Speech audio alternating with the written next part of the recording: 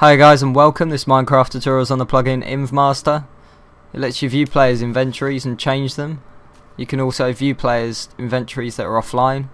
The command is /inventory, then the player's name. So I can see that one of the players is online. I'll quickly just view his. So as you can see, I can see his items. Then if I wanted to give or take away items, I could do the same command and just put the item in. So I'll just give myself some dirt. And I'll quickly view his again and I can just pop it in. And now he's got dirt in his inventory. And if I decided that maybe he's not got his diamonds legitimately, I can just take them out and now he's no longer got his diamond. Although I know he's got his legitimately, so I'll just put them back. And then I can view offline players, so I know this guy's offline, but I know that he's been using a mod to find the diamonds. So I'll take his diamonds away, so he's no longer got his.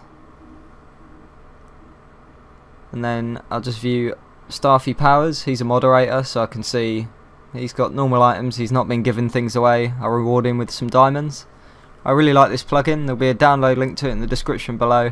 And as always guys, please remember to rate, subscribe and comment. Cheers.